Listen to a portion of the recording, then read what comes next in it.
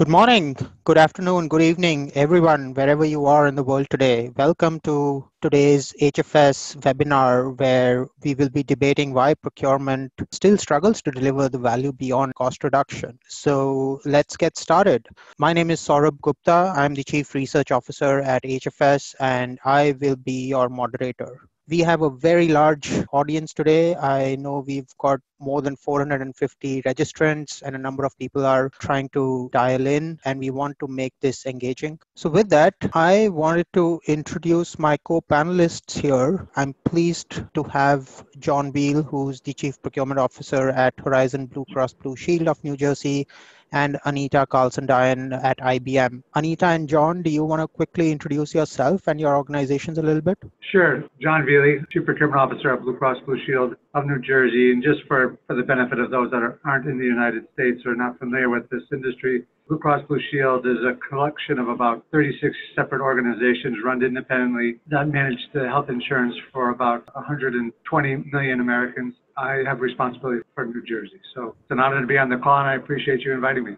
And this is Anita Karlsson-Dion. I work for IBM, and I'm the leader for our BPO business in North America. A little bit of background, I realize 30 years with IBM, so the time goes fast, and I've been in the BPO business with IBM for the past 10 years or so. So happy to be here.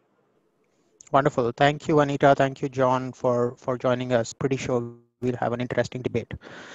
So what we'll cover today, I think we want to cover really three things. The first question is why? Why does procurement need a strategic makeover? What is happening in terms of adoption of some of the emerging technologies, from the Triple-A Trifecta of automation, analytics, AI, to things like blockchain, etc.? And what are really the challenges which are faced by procurement executives? I think then we want to deep dive on some of the awesome work that John and his team at Horizon Blue Cross Blue Shield of New Jersey is doing in terms of transforming procurement to increase not only the ROI, but also focusing on customer experience and basically integrating procurement with the overarching enterprise business strategy. And then last but not the least, we want to talk about the role that third-party procurement service providers like IBM can play in helping clients and CPOs across the world to basically take procurement to a new level and bringing it to the strategic table.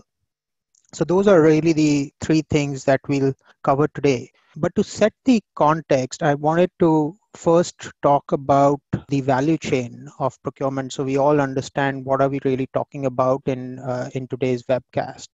And we are talking about the entire source to pay value chain, right? So we're not just talking about the transactional procure to pay piece of purchase order management, invoice creation, etc., but also the upstream components of strategic sourcing, category management, contract management, etc., which is really what drives procurement strategy and which we think will enable procurement to raise to the next level. There are a number of enabling technologies and a number of operating models and methodologies that are enabling procurement and are enabling procurement's transformation, and we'll touch upon all of them. So moving on, I think before we get into procurement, I think it's important to understand the global operations industry. If you look at it, the journey of operational transformation started maybe 2 decades back with the rise of shared services and outsourcing. It then started to evolve into global business services, which were driven by end-to-end processes. And we started to see the evolution from just talking about accounts payable to procure to pay and now source to pay. And it's starting to culminate in what, at least at HFS, we call as the one office or the digital one office. And essentially what the one office means is that there is only one office that matters, and that is simply the office that caters to the customer. And as you see through this journey, organizational silos across the front, middle, and back offices are collapsing. And we are starting to see some boundary-less organizations emerging, where the one office is starting to become more of a reality than just a pipe dream. And as we've gone through these 20 years of evolution, the value proposition, the value creation levers, the underlying requirements for talent, the role that third parties play, has evolved significantly. And to be honest, I think this journey is still on its way. It's still not complete. But what we fundamentally at HFS believe is that some of the emerging technologies, especially the Triple-A Trifecta of automation, AI, and analytics, and also the emergence of things like blockchain and IoT, are helping organizations reach their one office goals much more quickly. If you try and peek into the future, as these organizational silos believe, we really believe that ecosystems will start to emerge.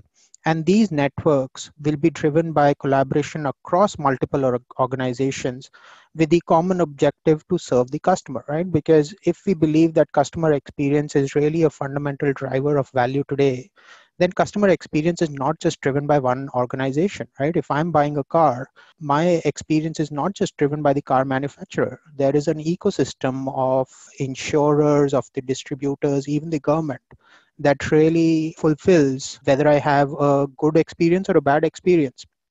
And I think that's what we call the hyper-connected future state or the hyper-connected enterprise, wherein it's going to be the ecosystems that will really drive customer experience. And if we really believe that the hyper-connected future state is the future state, then which function is better suited than procurement to take us into that role? We believe that the future role of procurement is to become an ecosystem builder beyond just a cost reduction vehicle or beyond being just a back office function. I think the future role of procurement is starting to emerge as the ecosystem builder because they are the function best suited in the organization, who know how to structure partnerships, who know how to govern those partnerships, who have a handle on what the market really needs. And I think once you start to see procurement from a different lens than just a cost cutting vehicle, I think that's where the strategic value of procurement will start to come in. So in order to do that, I think it's very clear that the mandate for procurement is very clear. It's not just cost reduction, right? That's very important, but that no longer ensures success, and creating value is equally important.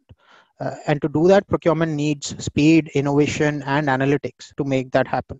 And as you can see, we've done an exhaustive survey of over 400 sort of global 2000 enterprises.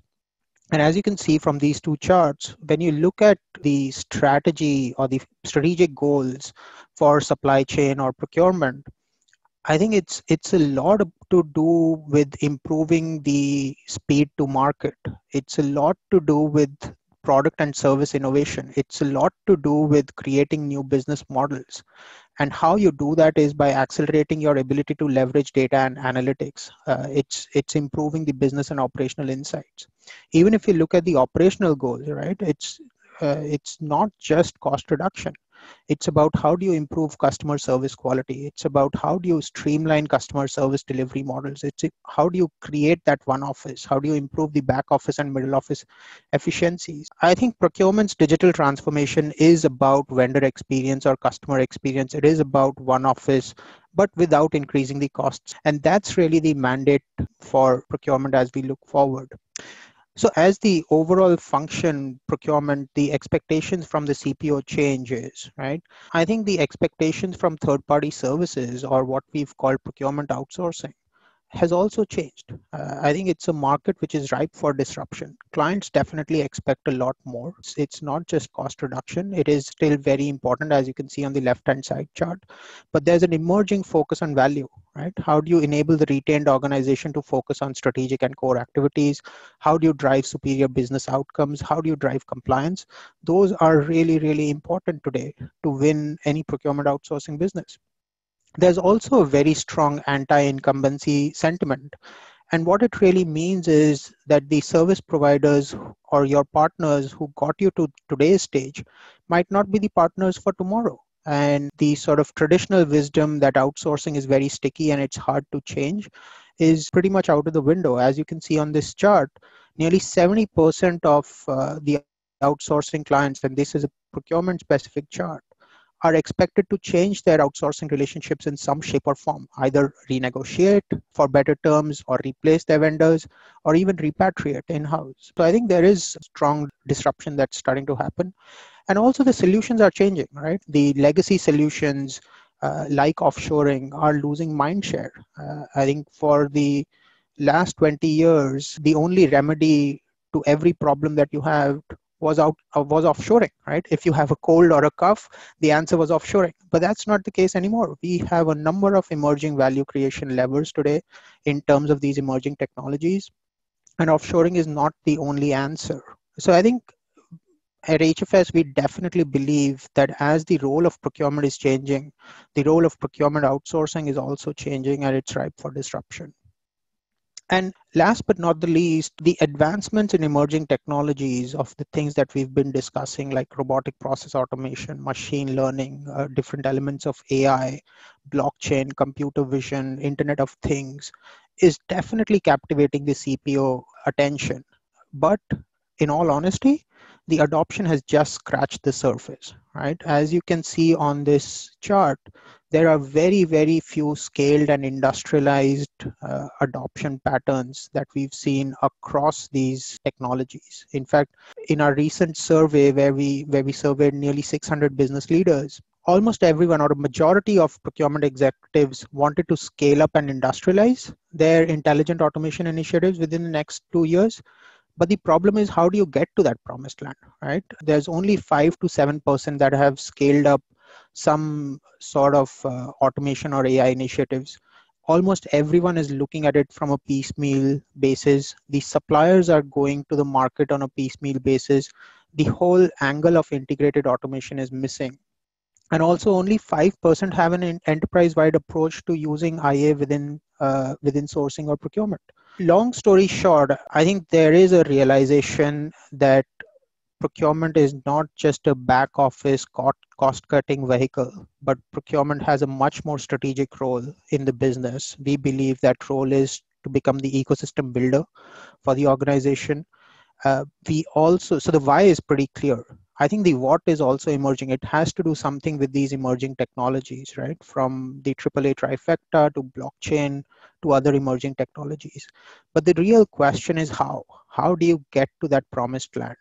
And that is the reason why we invited John and Anita to talk about their experience at Horizon Blue Cross Blue Shield and talk a little bit about how did they sort of go about this procurement transformation. So John, maybe I should bring you into this conversation and ask you, describe to us a little bit about the procurement challenges at BCBS. What were you facing when you joined, and what was really the driver behind procurement transformation at your organization? Sure, I'd be happy to kind of give you a quick overview.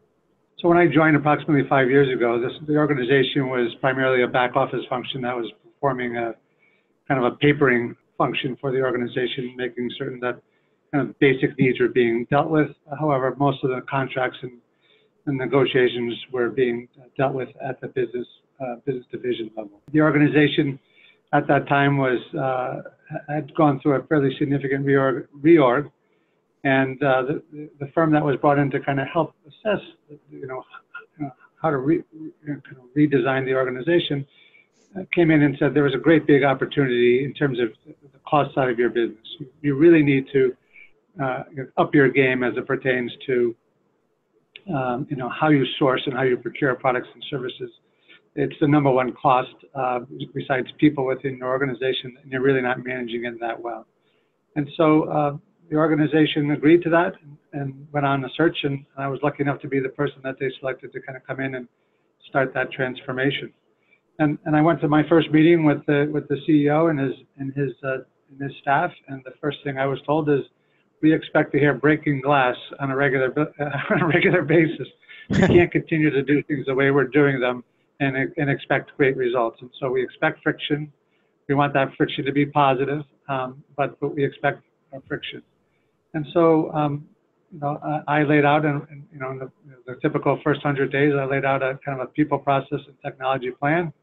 I got the funding for it, and we were off to the races.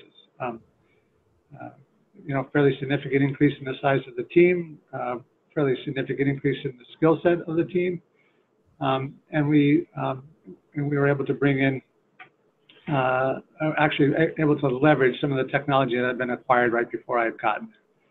So it was. No, that was very interesting, John. So do you? Sure. As you mentioned, you had some people, process, and technology initiatives. Can you describe a little bit about the key initiatives across these three areas that you undertook in your first 100 days of breaking the glass? Sure. So I'll start with people, because obviously I think they're the key here. Effectively, what we had was really two halves of our organization. One was the people that supported IT, and then the other group was the people that supported everything else. And that wasn't really working effectively, because the people in IT were expected to, negotiate offshore application development services one day, and then, run an RFP for laptops the next day, kind of thing. And so just using IT as an example, what we did is we kind of specialized the labor force, right? We brought in some new people that specialized in services. We brought people in that specialized in hardware, people that specialized in software, and we effectively built a ticketing system, leveraging the tools that were there, so that when people entered a request for work, when they selected a particular category of sourcing need that they had, that the tickets and the requests were sorted such that they went to the people that had the specific knowledge base. And in doing that, a couple of important things took place, I think. The business divisions who were now interfacing with the new sourcing people began to realize that the people from sourcing weren't there simply to run a process, but were there with industry knowledge and some subject matter expertise, and they began to become much more integrated.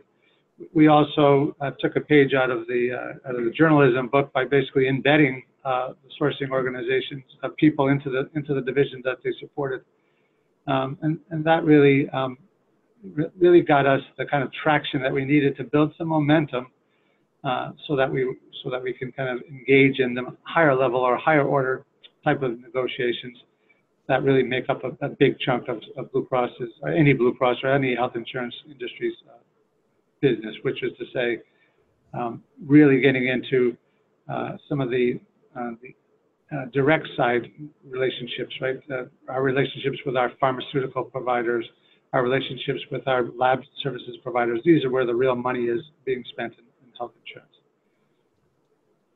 I don't know if that helps. Yeah, no, any further.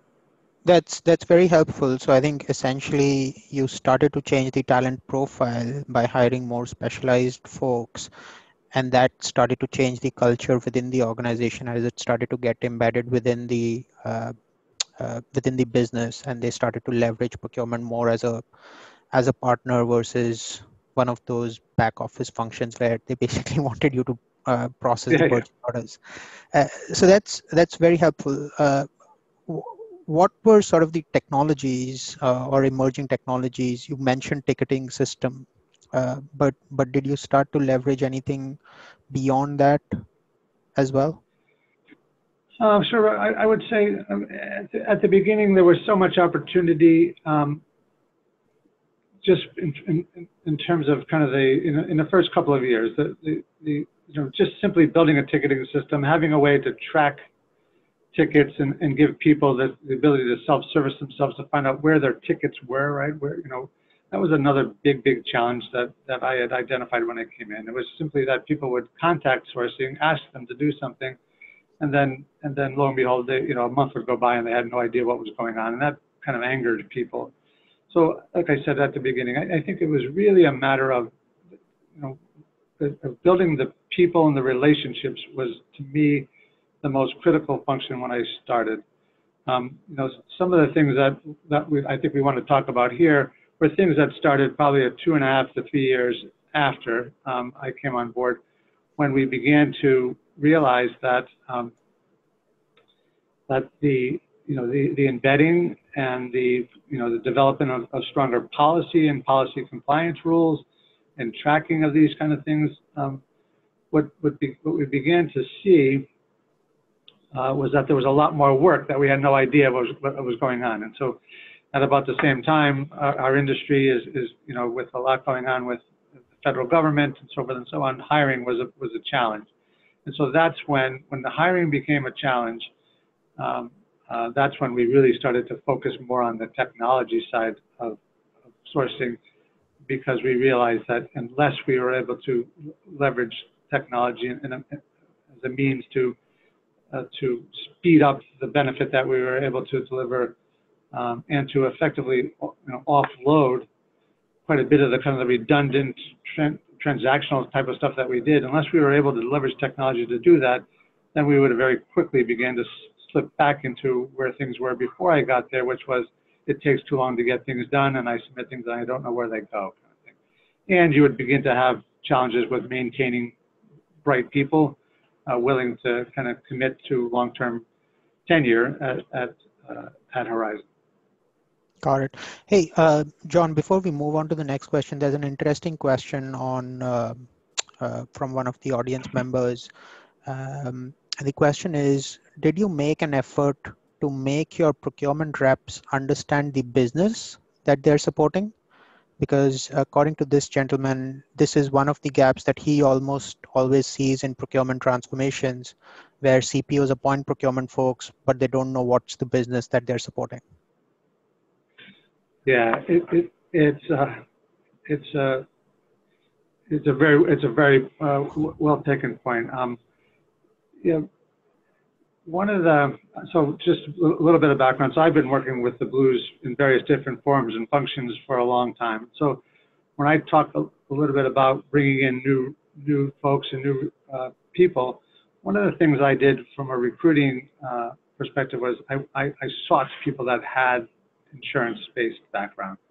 That made the recruiting process a little bit longer, but to be quite frank, I felt exactly the way the person who submitted the question felt, is that not understanding the industry that you're working in is and can be a significant disadvantage. So I was, I had quite a tail. I'd worked again for a number of years within the Blues. I had made a number of relationships, and so a number of the people that I used to work with were willing to come to New Jersey. So I was very lucky in that sense. But if the people within a sourcing organization don't understand the industry they're supporting, that's a gigantic gap, and one that should be filled very quickly, because it'll only serve to kind of drive a wedge between the sourcing organization and the businesses that they support. Got it. So yeah, procurement is not just a horizontal function. It's very important to basically make it industry specific and contextual to your own organization. Okay, so tell us a little bit about the impact so far, John. What's been after all your initiatives? What are the kind of classes that you've broken, and and where do you go from here? What's the sort of future roadmap? Well, sure. That's a big question. But so I would say, some of the things that we're able to do that I think were kind of significant, right? Because we were able to effectively identify and consolidate all of these shadow sourcing organizations that many organizations, the people on this call probably deal with on a daily basis. Again, it's a little bit easier for me, right? Blue Cross Blue Shield, New Jersey is a $14 billion company, but it's primarily one state and 5 buildings, right? It's not 50 countries in 500 buildings kind of thing. And so it's a little easier to manage this, but effectively what we're able to do is by building credibility in the early stages, and by bringing in the right people with the right skills, I was able to go to the CIO in particular and say, listen, you got to get rid of this shadow organization. It's inefficient and it's just causing friction and problems. So key number one was kind of getting the sourcing organization centralized and becoming the organization that the entire business went to for its sourcing and procurement needs. That was a pretty big win. Once when I first came on board, I think against the total adjustable spend of about at that time about $600 million, the organization had delivered something in the vicinity of less than 1% value in return. That value is cost savings and cost avoidance combined. That wasn't getting the job done. So what we've been able to do is in the current year, in the last several years, we've been able to deliver about 5% broken down evenly between savings and avoidance against what is now a book of business that we manage of about 4.5 billion. Once we were able to kind of prove as an organization that we can handle the indirect spend, we were asked to start to get engaged on the direct side, which I mentioned earlier is really where the money is being spent in most health insurance companies. And so, so we've been able to effectively engage and leverage our relationships to open up vast new areas of opportunity, and we've continued to be able to deliver. In 2017, when I began to see, our cycle times beginning to increase, and I started to see our compliance rating kind of dropping below 90, I began to become a little concerned. So I raised the issue with my management, and they said, find a way, but it's not going to include many more people, kind of thing. And so I said, all right. And so I was on a trip. I had a planned trip to meet with a number of outsourcing organizations. I spent probably 3 or 4 months meeting with the various different groups. And my effective challenge was, listen, I need, and I'm very interested in bringing in both technology as well as resources that can deliver incremental value, but at no incremental cost to the firm. And I found a lot of companies willing to take that leap, right? Their view being that they could certainly, they would look at, at a health insurance company in the United States and say, there's got to be plenty of opportunity in there. And so they're willing to make a leap. And so it was a difficult choice, right? We went through a fairly significant sourcing initiative, and we ultimately picked IBM, and Anita, who's here in the room with me, for a variety of reasons. Not the least of which was that we were major clients to IBM. IBM has been a great supplier to Horizon, but the real key was the team that they put in front of us was much more, I would say, much more service-oriented than I had ever dealt with in previous interactions with IBM. There was a whole different kind of worldview, right? They were very willing to commit time, energy, and resources to understand our business, which is going back to the initial question, is you can't be good at something unless you know what the environment that you're working in. They took a long time to understand my business, my industry, and the challenges that I faced, and we're able to put together kind of a proposal that really kind of hit all the key marks that I talked about earlier, which was you're gonna offload some of the transactional kind of stuff that quite frankly we spend 60% of our time doing, that's generating limited or no value. You're going to introduce technology that's going to, whether through RPA or machine learning, that's going to simplify and streamline the processes that we have to manage. You're going to introduce analytics that is going to let me mine for opportunities that, quite frankly, I walk by in the halls on a daily basis and never have any knowledge that I'm walking by them, kind of thing. and you're going to do that in a way that is where my fees are less than are less than the value that's going to be generated by this engagement. And that's great, John. I think we've got a number of questions for you, but I wanted to bring Anita into the conversation before we get to the questions. So Anita, John talked about actually he talked about the Triple-A Trifecta. He talked about RPA. He talked about analytics. He talked about machine learning or AI. Tell us a little bit about what is IBM doing to support John and his team beyond the usual sort of procurement outsourcing services. Yeah, thank you, Saurabh. So as everybody heard here, when John came in and did a lot of work himself with the team in the first 2.5 years. So when we had the opportunity to engage with John, he was already running a very good shop. right? And this was to do that incremental, the next generation, we call it Procurement 2.0, and bring that to John and the team.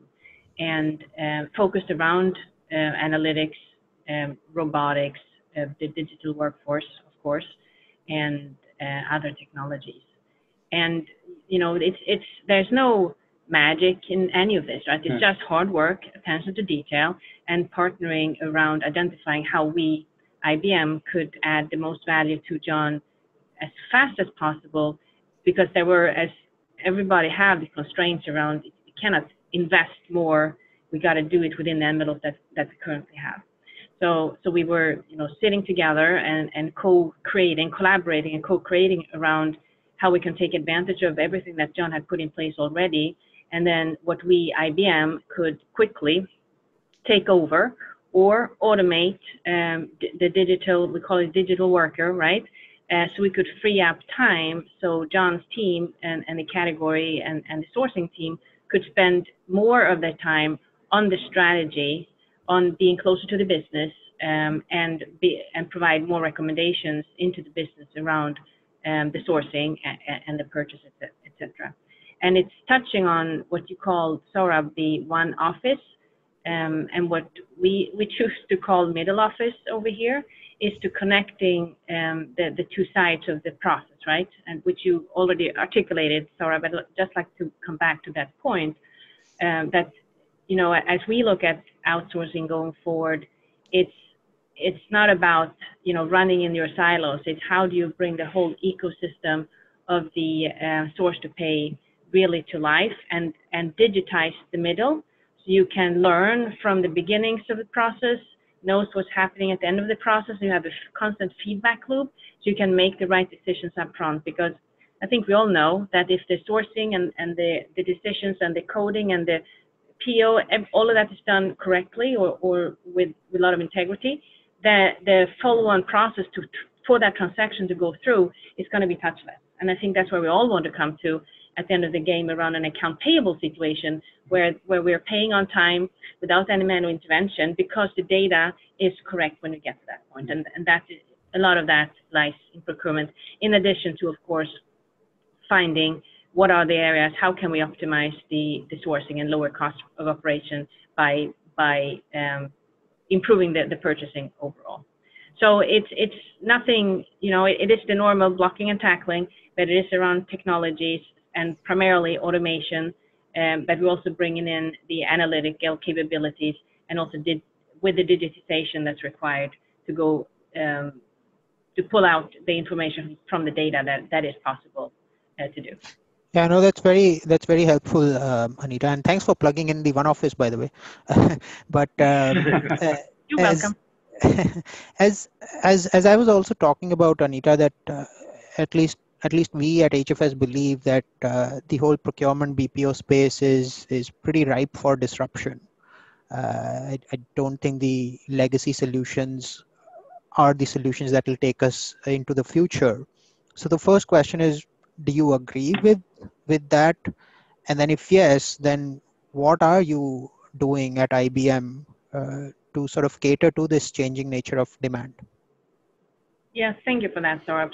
So yes, it's changing, and it's changing everywhere really fast, right? So the key is to try to keep on top of that. And what we're showing here are some of our key items around what we look at procurement. I said Procurement 2.0 here. What are the key attributes or capabilities that we're working to create together with our clients?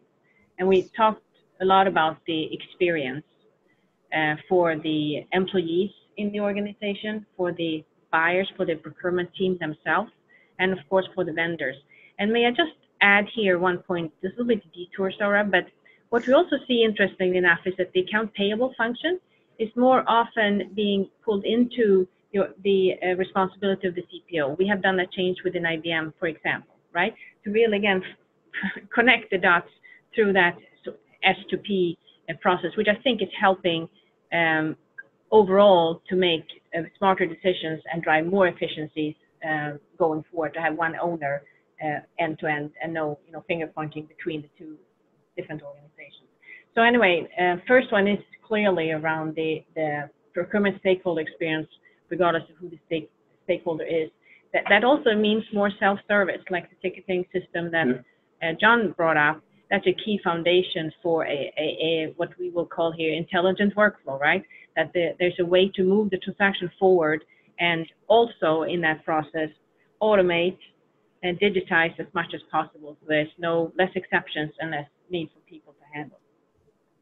The other one is then providing more time for the more capacity for the category managers, which is all around centralizing the buyer desk and sourcing centers.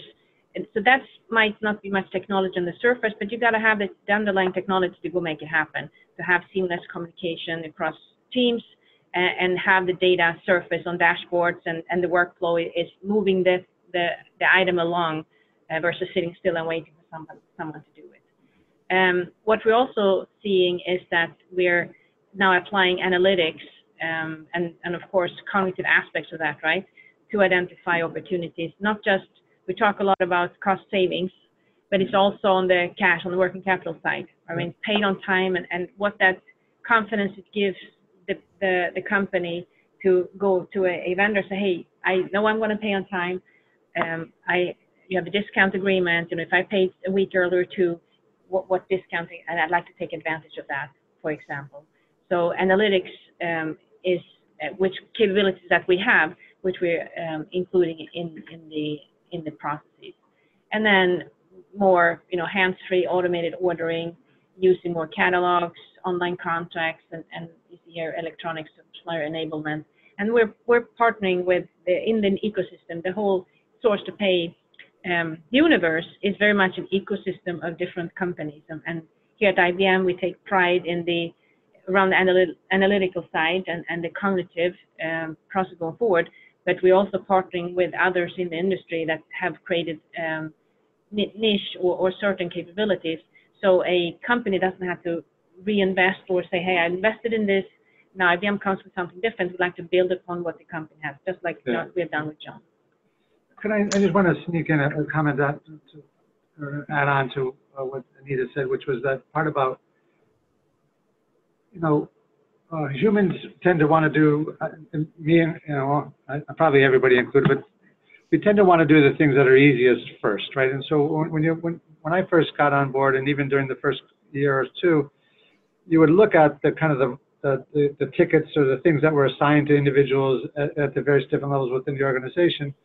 And you would inevitably be, you see 20 different initiatives, right? And you would ask what people are working on, and then inevitably be working on the simplest things, right? Because I think, maybe I shouldn't assign this problem to everybody, but I think people want to have a list and they want to cross things off the list. And so what was happening were our people were really spending a ton of time working on the things that delivered the least amount of value, that impressed the client with the least amount, simply to cross things off the list. And the double-edged sword to that is that then they were leaving themselves less time to actually work on the things that were really strategic and really added value and made them more sticky to their client. And so when we engaged with IBM and we created this kind of more buyer function, and we introduced the logic in the ticketing system that would route requests to the right group, what that quickly did, for better or for worse, was it identified those people within the organization that really didn't know how to do strategic sourcing very effectively, and they struggled, and they just couldn't, they couldn't focus on it. That there were too many intricacies to the work, or they didn't understand how one part of the company affected the other part of the company, or whatever the case may be. And so it created a little bit of kind of flux in the system for a while. We did a couple of things, right? We moved people into roles where they would excel and where they felt more comfortable.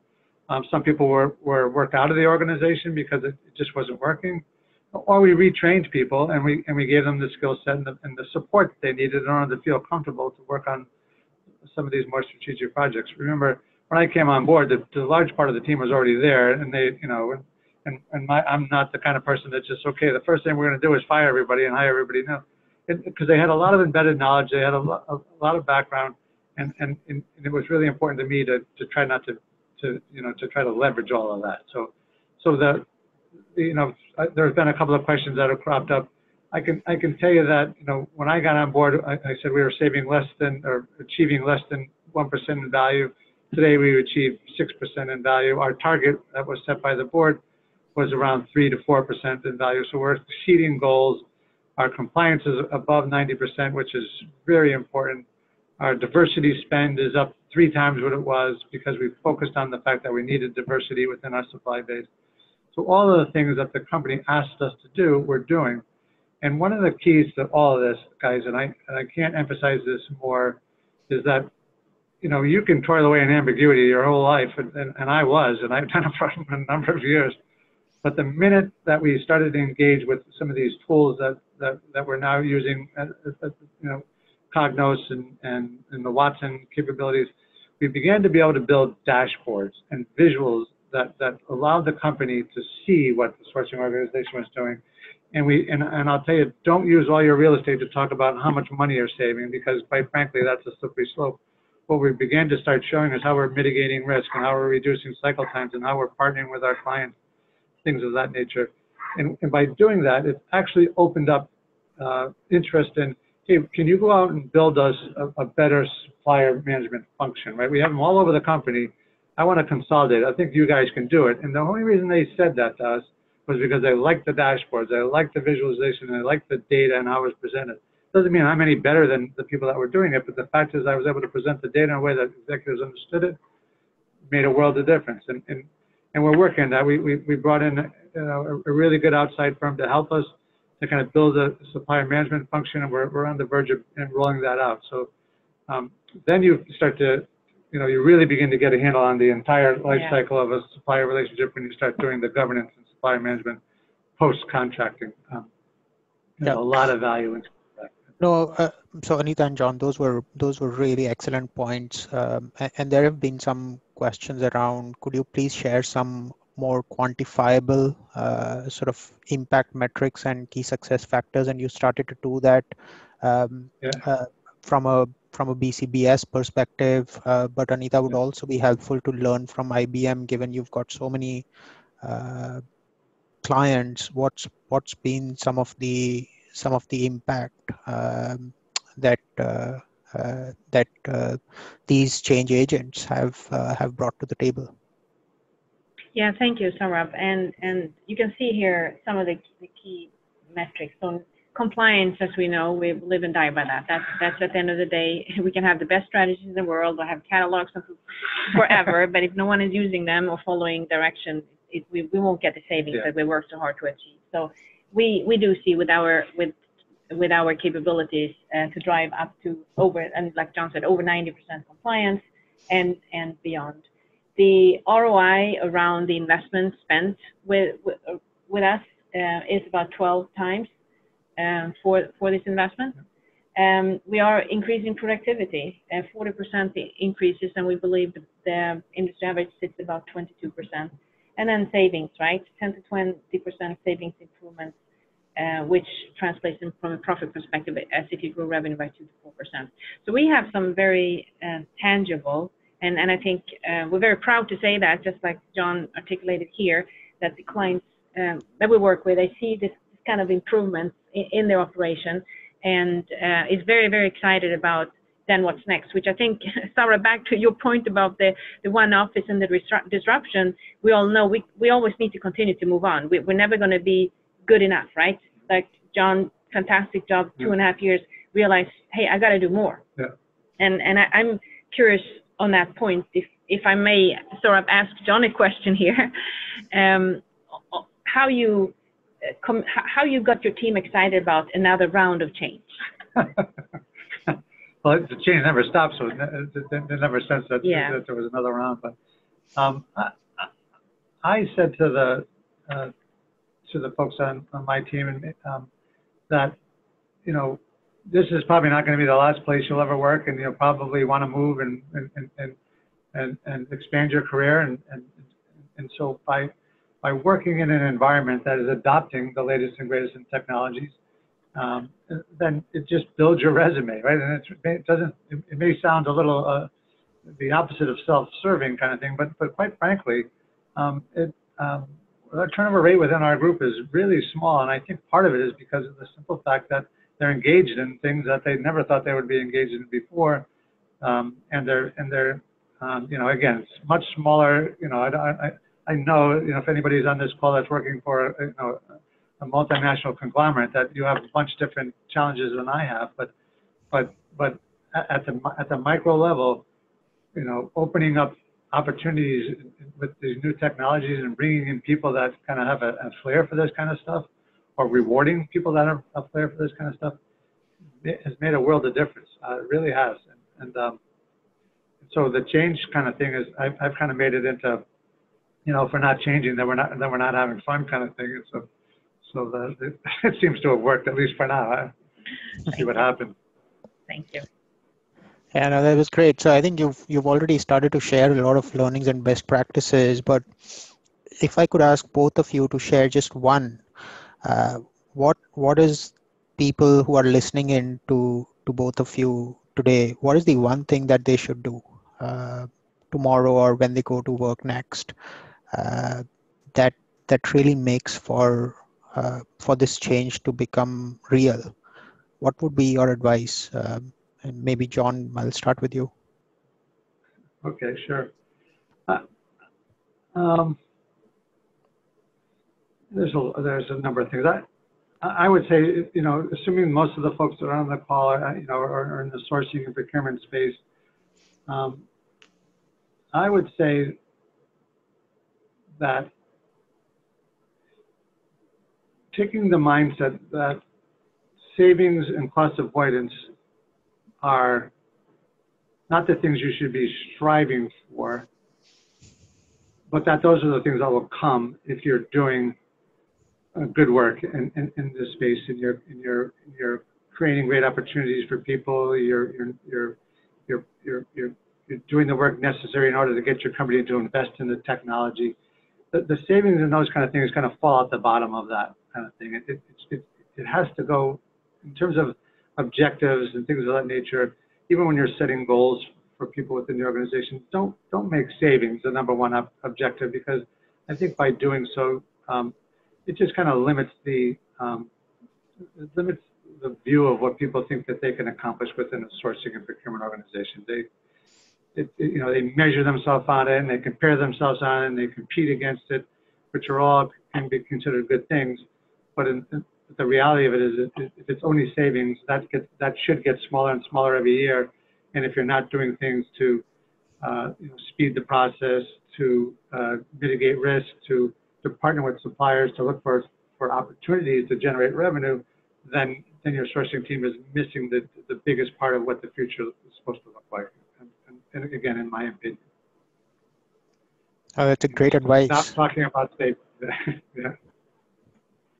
So, Saurabh, my point of view here would be a little bit around being bold and, like John has done, be at the table as a business partner, not as a back office function. And another third part of that is, which we haven't really talked about much, is the quality of the data, which leads to the digitization, which leads to the ability to do anything, to have dashboards. Yeah. If you have good data, you can have actionable dashboards, and where you then get in front of you, that means I need to take an action, right? So it is important, from my point of view, that you take ownership of the data and put in the time and needed to make sure that the data that's flowing through the process is top-notch, accurate, clean up, and don't allow things to need to be cleaned up later in the process, because it's just super inefficient. And that's, I think, sometimes something that we might take for granted, or the other way, we think it's too hard, so we're not going to focus on it. But as I look into the future with the capabilities that we have around analytics and cognitive capabilities, and just the whole automation as well, if the data is right, you can, the sky's the limit on how you can improve and make your process more efficient, but how much value you can clean out of your data and make different decisions that will benefit your business.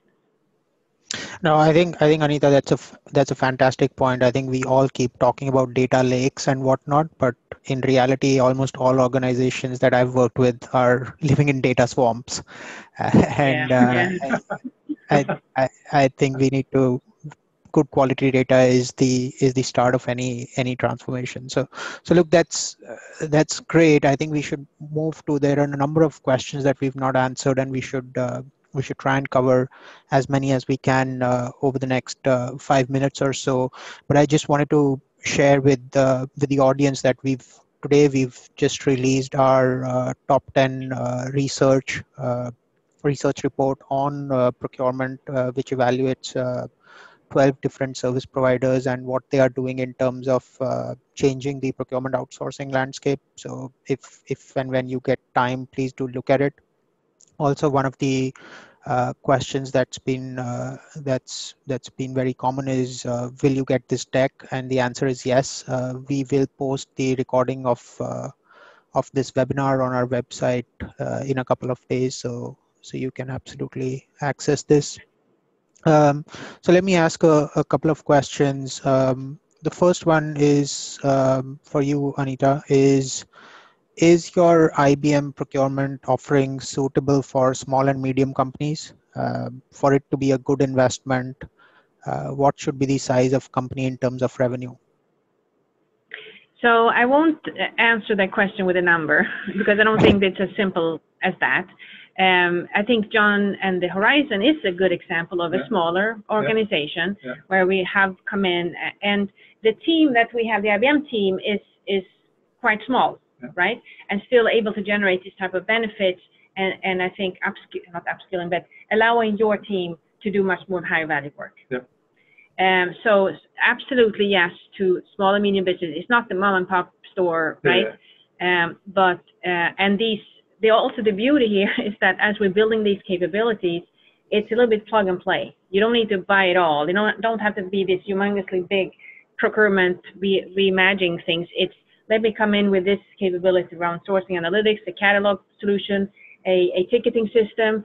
Those type of point products can help you, so you don't have to bite it all off and invest a lot of money up front. But it's a journey and a phased journey that we absolutely can partner on to make it the rate and pace that fits for you, aligned with the funding that you have and the value that you need to get out of it. And again, the beauty is that we can take over a lot of work and probably do that much lower cost for a lot of companies across the whole spectrum of source to pay, which will free up money up front to invest or reinvest into technology, etc. Got it. No, that was helpful. So the next one, potentially, John, you may want to try and answer this, is you mentioned that you have embedded your procurement folks into the business, but at the same time, you've also hired sort of category specialists, like for hardware, software, etc. How do you marry these two things, right? And the person who's asked this question also gives an example of, let's say, a business unit wants a large SaaS deal or something, but your representative for that business unit is not really an expert in SaaS.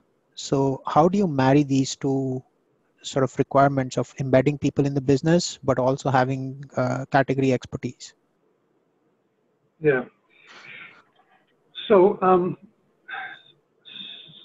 so you can, many organizations try to do one or two things, right? They try to align along, the sourcing people along the business line, or they try to align along the spend category line, right? So what I've described is we've aligned on the spend category. And so, for instance, if somebody was going to do, in this particular case, a large SaaS deal, more often than not, those large SaaS deals are going to have a fairly significant IT component to them. And so I'm only speaking about my industry, and you guys might have different industries, but for me, when a large SaaS deal comes in, it inevitably ends up in IT, and there's an IT person embedded within the IT organization that's there's actually two people that specialize in SaaS deals. But what I've seen in larger organizations is that you have specialists embedded in the spend categories that they support wherever the primary buyer is, right? And then, but you also, at a secondary level, you assign kind of what you would call a liaison to that business. So, for instance, a manager that supports IT services is the liaison to the IT organization.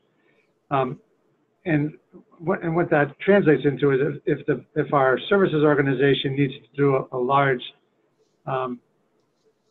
SaaS agreement, they would talk to their embedded person, and that embedded person would say, I'm not the person that's going to help you with this. Let me connect you and bring in the specialist on our team that's over in IT. And you know, again, it's a much different world that I think I live in, and maybe a lot easier by virtue of the fact that a lot of these people are all in, one complex, right? It's not, again, it's not spread across the globe. But I don't know if I did a good job at answering that. But, no, you did. It's a complicated answer and a complicated question. I don't think there's a right or wrong wrong answer. I think the answer lies in how are you able to better collaborate internally within procurement to serve the needs while providing expertise. But that was helpful, John. I think we'll take one more question and then we'll wrap up. And this is an interesting question, and maybe both of you can take a shot at this. Is what is the one new age AI or intelligence tool, technology, solution that we can expect in the S2P domain that you're really excited about? If there is I think there might not be just one. It's a combination of things, I believe, and it all, from my perspective, anchors in that in the analytics and the ability to have a machine, a machine learning robot that will learn and then know what to do with the exceptions. So I might pass on that big one thing, but rather what we're working on at IBM is to create a platform to bring together AI analytics, machine learning, and robotics into the workflow across the board, and which would, for example, starting with the digitization up front, reading everything digital to extract all the information needed. And that's, as we know, is a nightmare, whether we like it or not. But the technology is really catching up there to be able to do that quick and with good accuracy. And then moving the transaction or the PO, the PR, or the invoice through the process appropriately. So I'm not really in the sourcing space here. So maybe, John, you can comment in sourcing. But in the rest of the process, it is about the AI, the digital worker, and making that cognitive, so that it's going to be a human touchless transaction at the end of the day. Yeah, maybe I can end with I think this is a really interesting example of a little bit of what Anita just mentioned, right? So digitization, right? So we've spent a lot of time, loading all of our information into IBM's Watson platform, and I don't want, and there are other platforms out there that can do similar things, but in our case, it's Watson. And I'm going to give you one little example of something that happened that quite frankly resonated universally within our organization. It sounds very simple, and it is, but it was impossible to see. Again, when I talked earlier about walking by opportunities on a day-to-day basis. So one of the things that all of us deal with, as an example, is building maintenance and facilities maintenance. And one of the things that we had done was we had signed an agreement with the supplier, and part of that agreement basically said that we'll pay for all of the cleaning supplies that is involved in this cleaning, in this contract. You can say, oh, that's a pretty simple, basic contract, right? No big deal. Well, what we do with IBM is on a monthly basis, we have what are called insights, where they look at the data and they identify areas of opportunity, and then we dig into them a little bit. Well, one of the insights that we looked at was facilities management, and what the systems that were involved here were able to do was to recognize, okay, I read the contract, I understand what this contract says, but I'm looking at the AP data, and I see a lot of the cleaning supplies, or looking at some of the financials, I see a lot of cleaning supplies, And so what I was able to do is say, well, you got to look at this, because if you're paying for cleaning supplies and the contract says you're not supposed to be cleaning supplies, then there's a gap, right? Quite frankly, again, if the business who manages the facilities is not picking up on that, sourcing is never going to pick up on that, right? It's, and so again, literally walking on the carpets that have been cleaned with the cleaning supplies, this came up, and there was over $1 million and cleaning supplies that have been acquired, in the previous 4 years under the terms of this agreement. And so you begin to realize that, man, oh man, it just never ends, right? Companies are spending money on things that they don't need to spend money on at such an amazing rate. It's hard to keep up with. And I've got a bunch of those little kind of anecdotal type stories, having to do with contingent labor. We're all dealing with huge contingent labor challenges. I can tell you that, in a very short period of time, I was able to identify the fact that, what we were paying in northern New Jersey for, different levels of contingent workers was either at, below, or at the top of the market.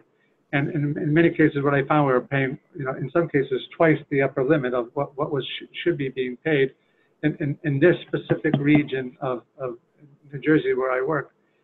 Again, as soon as the numbers don't lie, I sat down with those suppliers and immediately said, okay, hope you're ready for this, right? Because here's the data, and you can't argue with it, right? And it didn't take very long, right? Once you can eliminate the knowledge gap, the information gap, which is what these systems allow you to do, you become much more efficient, much more effective at negotiating, with your suppliers, and quite frankly, building a strong reputation with your clients. And once you build that strong reputation with your clients, they call you for everything. And I think ultimately that for me is what kind of floats the boat, right? Whenever I hear about a non-compliance thing, I take it really personally. I'm like, why would you do that to me? And so I don't get a lot of those calls anymore. So I enjoy that very much. Yeah, no, John, that was a fantastic anecdote to end our webinar. Hey, I thank both of you, John, Anita. Thank you so much for sharing your experience, your insights, and thank you everyone for dialing in. There were a few questions that we could not take up, but we'll be sure to follow up on those. And then, as I mentioned earlier, this recording will be up on our website shortly. So thank you everyone for listening in, and have a good rest of your day or evening, as the case might be. Thanks. Bye. Bye-bye. Thank you.